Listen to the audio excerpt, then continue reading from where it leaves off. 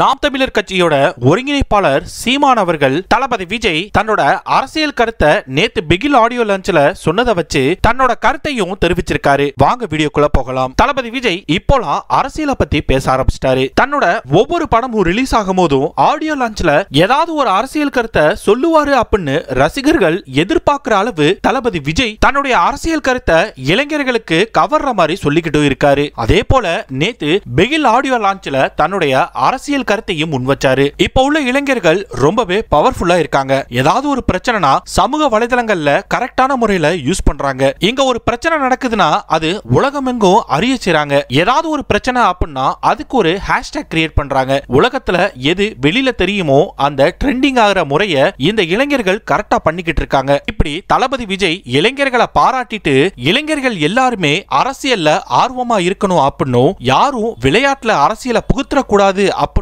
மாதிரி தன்னுடைய அரசியல் ஈடுபாடையும் காமிச்சாரு. அது மட்டும் இல்ல, நீங்க கரெக்டான ஆளை தேர்ந்தெடுக்கணும் அப்படின்னு கரெக்டான ஆளை தேர்ந்தெடுக்கலனா இந்த மாதிரி சில விஷயங்கள் நடக்கும் அப்படின்னு பேனரால இறந்து போன சுபஸ்ரீ விவகாரத்தையும் பேச ஆரம்பிச்சாரு தளபதி விஜய். தளபதி விஜய் அரசியலை பத்தி ஒவ்வொரு வார்த்தை பேசும்போதும் தளபதி விஜய் ரசிகர்களுக்கு உற்சாகமாகவும் பெரிய உணர்ச்சி வேசப்படுற மாதிரியும் இருந்துச்சு. சுபஸ்ரீ அப்படின்ற பொண்ணு பேனரால இறந்து போயிருக்கு. ஆனா கவர்மெண்ட் பேனர் தயாரிச்ச அந்த கடைக்கு சீல் வைக்கிறாங்க. எனக்கு இந்த இடத்துல தான் புரியல.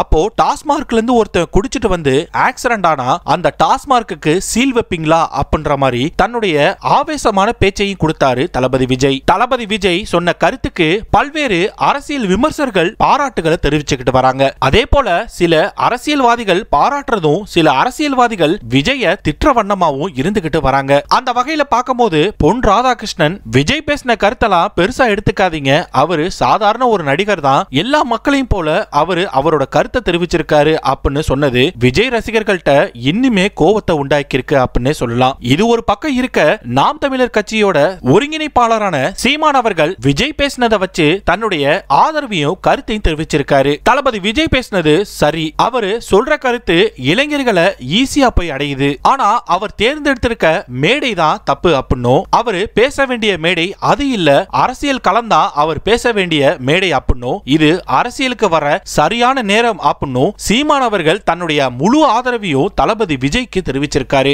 ஏற்கனவே சீமான் அவர்கள் தளபதி விஜய் அரசியலுக்கு வந்தா என்ன தப்பு அப்படின்னு கேட்டாரு. இப்படி சீமான் அவர்கள் விஜய் அரசியலுக்கு வந்தா என்ன தப்பு அப்படின்ற விவாதம் தமிழ்நாட்டுல ஒரு பூகாதாரமா பரவுச்சு. இதை தொடர்ந்து திராவிட முன்னேற்ற கழகத்தோட தலைவரான மு.க. ஸ்டாலினும் தளபதி விஜய பார்த்து சந்திச்சு அரசியலை பத்தி சில விஷயங்களை பத்தி பேசினதாவும் தெரிய வருது. திராவிட முன்னேற்ற கழகம் எப்ப வேணா தளபதி விஜயை ஏத்துக்கும் அப்படின்னும், ஒருவேளை திராவிட முன்னேற்ற கழகம் ஆட்சியை பிடிச்சிச்சுன்னா துணை முதல்வர் பதவி கூட கொடுக்க வாய்ப்பு இருக்கு அப்படின்னு திராவிட முன்னேற்ற கழக வட்டாரங்கள்ல தெரிய வந்துச்சு. ஆனா இதுல என்ன பிரச்சனைனா, ஏற்கனவே ஸ்டாலினோட மகனான உதயநிதி ஸ்டாலினும் இருக்கிறதுனால தளபதி விஜய் வந்தா கட்சிக்குள்ள ஒரு பிளவு ஏற்படும் அப்படின்னு இது யோசிக்கப்பட வேண்டிய விஷயம் அப்படின்னு அதை ஒத்தி போட்டாங்க. இது ஒரு பக்கம் இருக்க, இப்போ தளபதி விஜய் திரும்பியும் அரசியலை பத்தி பேசுறது, அவரு அரசியலுக்கு வர இதுதான் சரியான நேரம் அப்படின்னு சீமான் அவர்களும் பேசியிருக்கிறது திரும்பியும் தளபதி விஜய் அரசியலுக்கு வர விமர்சனங்கள் திரும்பியும் ஆரம்பிச்சிருச்சுனே சொல்லலாம். என்ன எப்படியோ தளபதி விஜய்